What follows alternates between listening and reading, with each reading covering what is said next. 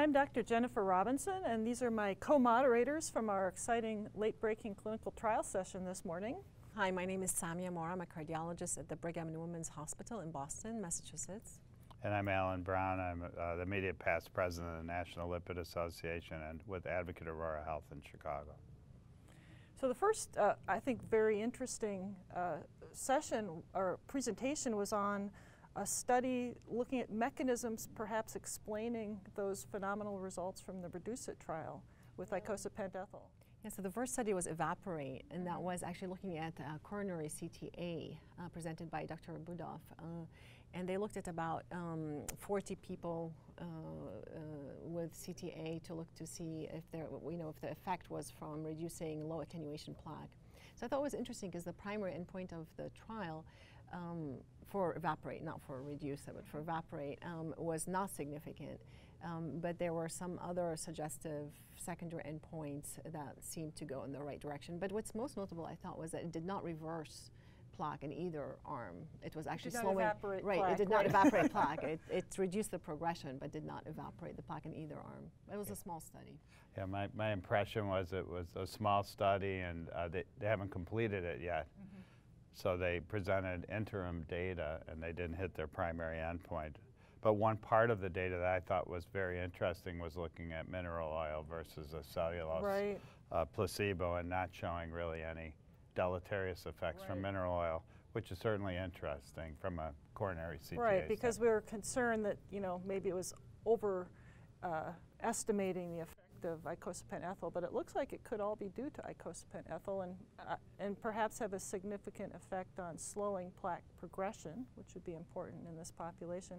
In my mind, I still think there are other mechanisms. It's going to be pleiotropic effects, Yeah, there are many effects. Actually, we presented some data about icosanoids, which are the bioactive lipid mediators, and it's a small sub-study in VITAL, but there was significant change in the downstream icosanoid mediators. Right, so decrease in inflammation, and I think also probably a kind of an anticoagulant effect. There's that little hint at for the bleeding there, doses. right? So maybe kind of an aspirin-like effect. Yeah. So I guess stay tuned. Very interesting. I'll be looking forward to when they actually complete the trial to see if, with a little more time, we'll see some. And of course, there's a second omega-3 trial going on called STRENGTH, which is carboxylated EPA-DHA, but at high doses also. Right. So there's still a lot of excitement yet to come. And what did you think, Jennifer, of the second part of the session that was the RNA therapeutics? Dan Reader gave us a great introduction to that session, and there were a few trials presented, the ApoC3 siRNA inhibitor, the ANG PTL3 inhibitor, and also the Orion 9 that was presented for familial. Well, I mean, first of all, just this exciting, gene therapy era that we're entering here. Yeah, we're entering the 21st century. Right, kind of very targeted therapy, targeting Orion, very specific and very, in the case of especially inclisiran, very potent mechanism for inhibiting PCSK9 synthesis. So, it's I'm kind of getting LDL fatigue now because, it's just another great trial showing PCSK9s reduce LDL 50% on top of background therapy. So, I think that's going to be filed at the end of this year, and so, hopefully next year we'll have it available inclisiran for us in the clinic. Yeah, and I also was excited about the ANGPTL3 and the ApoC3 small inhibiting messenger RNA drugs because I think that there's a real need for our chylomicronemia patients. So the really severe hypertriglyceridemic patients with recurrent pancreatitis, other than going on an extremely low-fat diet, which is moderately effective in some patients. We have volanesorsen, which is still awaiting FDA approval. And that's the ASO antisense. Right, that's antisense against ApoC3. So this is a different mechanism. We don't see the platelet drop that we did see in some of the volanesorsen patients.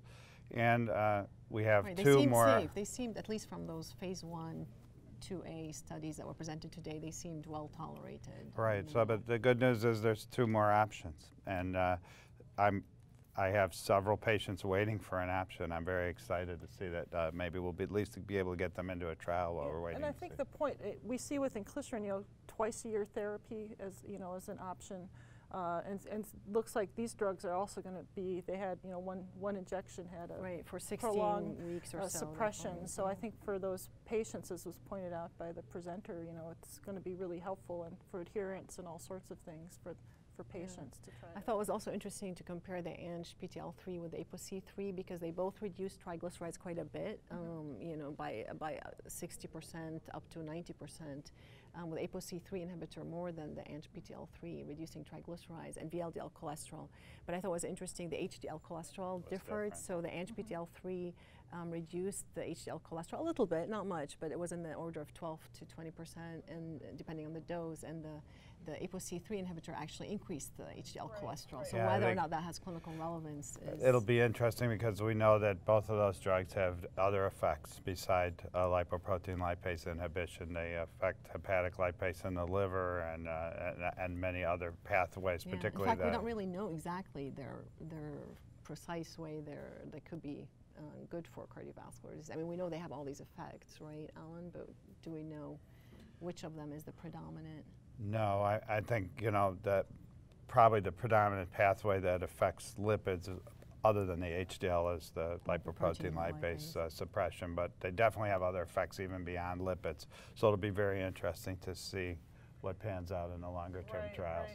But very exciting, and the good news is we have genetic knockout mutations. Right, for the genetic both, data is very strong for both. and it doesn't seem to show any deleterious effects of not having ApoC3 or ANGPTL3, so I think that's But I'd say the caveat, though, is these are still blood levels done on middle-aged people that these are alive. healthy volunteers. And so it's, while a lifetime of exposure to modest changes due to genetics supports a causal pathway, it says not as much as we need to know about acute lowering with drugs and also the adverse effects of either the drug itself or off-target effects of lowering that molecule. So there'll still be a lot of research needed. Yeah, and we need the outcomes trials. These were just really phase 1, 2A, except for Orion, which was phase 3, but looking at LDL and other and to a well-established target. Yes, so because we know that surrogates are not the same as the clinical endpoints. Yes. One nice thing about the Orion data is that we know that about half of patients are actually off their medications at a year. Yeah. So having such a long duration and then potentially, you know, twice a year dosing, that might help us with making sure patients are actually taking their drugs. And as my father used to say, the worst drugs are ones that don't work or the patient doesn't take. Right. So it'll be interesting to see, you know, how we could model event reduction with a drug. Sort of like a vaccine in a way, except it's not permanent. Absolutely. You have to get it twice a year. That's a great Well, that kind of brings us to the final trial presented today, which was a trial in stroke patients performed in France with some sites in South Korea as well. And they wanted to test LDL goals for the first time in a clinical trial. You know, in the 2013 guidelines, we focused on statin therapy because that's how the trials were done.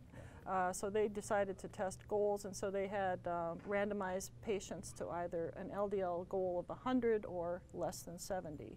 And they actually took a really long time to enroll and ran out of money and stopped early, so they were about 30% short of their primary endpoint. But they nonetheless still showed a 22% reduction in cardiovascular events. So I think it supports, yes, it's better to have an LDL less than 100 and to continue to intensify therapy. Having been partially responsible for getting rid of LDL goals, I'd hate to see us go back because I think we end up gives us some wrong answers. But at least it supports, I think, high intensity statins and adding ezetimibe to at least get that 50% reduction as recommended now in the 2018 guidelines. I'm going to throw you a bone, Jennifer, because you were partially responsible for getting rid of goals, but you were also responsible for the concept of thresholds, which is a critical concept. And it's easy to explain that if you come in with an acute infarct and your LDL is 72 and your goal is 70, then if you lower the patient to 69, you've achieved your goal. But what have you done for that patient? Nothing, right? You've got from 72 to 69. Whereas a threshold, which is your concept, I don't know that you get credit for it, is a number above which you add aggressive therapy, something that's been proven in a trial to make a significant reduction in risk. No matter where you start, you want to get a minimum of 50% LDL reduction in a high-risk individual. But if your LDL is still over 100 or over 70, we could argue, then you should add additional therapy. So that's kind of the way most of us practice. And, and I thought especially like that treating to stroke to target, as you said, Jennifer, this is really the only trial that has tested for clinical outcomes whether a strategy really of lowering LDL cholesterol more aggressively, less than 70 versus less than 100. And these were, I think, very special population because these are stroke patients. They had 15% TIA, but they were mostly stroke patients. And we know only from one prior trial, Sparkle, that there was about a 16% relative risk reduction with statin, one dose that was atorvastatin versus placebo. So now we have another trial randomized. It wasn't blinded, but the adjudication, I think, was blinded. But still pretty impressive, 22% relative risk reduction. But on the other hand, they did find a hint that there was an increase of hemorrhagic stroke, which has always been our concern with low LDL levels. So it was interesting they saw this in this trial where we haven't really seen it in the PCSK9 trials and CVD populations. I think they did see it also. Right, and so is it something about the stroke population that's particularly susceptible? I kind of like the idea when I'm trying to move people toward thinking, once we get LDLs below 100, which is supported by this trial, and you get the total mortality benefits, the cardiovascular mortality benefits, getting LDL below 100. After that, though, I would say maybe you don't want to do more LDL lowering when LDLs are, around 72.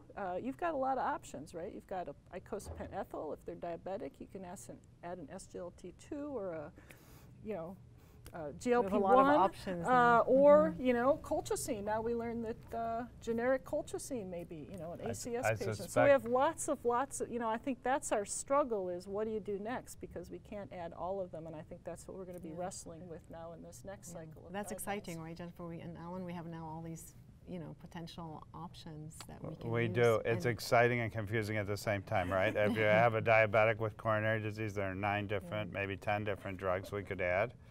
I think, however, that maybe there isn't any global message about not lowering LDL below 100. I suspect since we have 28,000 patients in 4EA and we've got a huge group in Odyssey Outcomes who've got very low LDLs and we didn't see the signal of intracranial bleed, though it was much shorter trials, that there may be susceptible individuals. And secondly, we could clearly see that there are subgroups of people that seem to be high enough risk where getting their LDL even lower may get benefit. So my thought would be we need to get better at identifying who we might cause harm and who we're going to get benefit and identify those patients who are going to get the most benefit rather than kind of a broad swath, get everybody to 55. And I would say the most benefit for dollar expended because all these therapies are quite expensive and there's limited healthcare dollars. How can we spend those most effectively and reduce the most events and improve people's quality of life and everything? So heading towards more precision-based approaches with a wide variety of options and waiting the exciting outcomes trials that are ongoing. So a lot to look forward to. Stay tuned. AHA next year. Thanks for watching. Thank you.